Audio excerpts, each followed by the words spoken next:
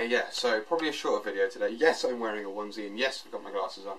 I've been very freezing cold, and so that's why I'm wearing a onesie, and I am not ashamed of it, because I'm not out in public, so woohoo! Always forget to shut that damn door. Yeah, shorter video today, because I'm going to try and keep my videos more brief now, because I feel like, you know, I need to cut down, which I've been saying a lot, which I haven't actually done. Unfortunately, Becky had to go home today, because, you know, the whole me having to go to uni thing. It was a really nice weekend. I really enjoyed her coming up to see me, and we watched like a whole load of films. We watched X-Men's First Class, and Becky loved it, and I told her that in my video yesterday, I said that Hugh Jackman wasn't in it, and Luna Lovegoody commented on it.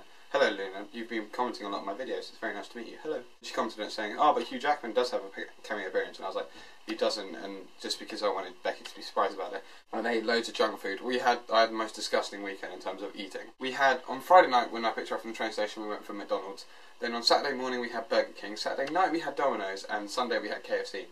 So we've had pretty much all the fast foods that are available in Lincoln, barring Papa John's, which I've heard is pretty good because they have a pizza with 6 kinds of bacon.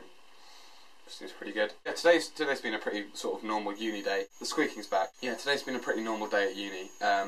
I had 2 lectures. I missed my first one because Becky missed her train that was supposed to be at past. We didn't wake up till 20 past.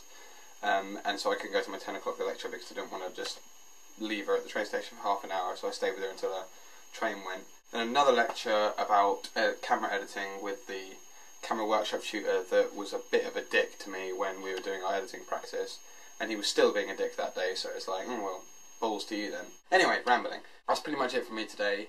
I've got a couple of ideas. I'm writing a couple of ideas for actual topics in videos rather than just updates on what I've done in the day. So watch this space for original content. Woohoo! I will see you tomorrow.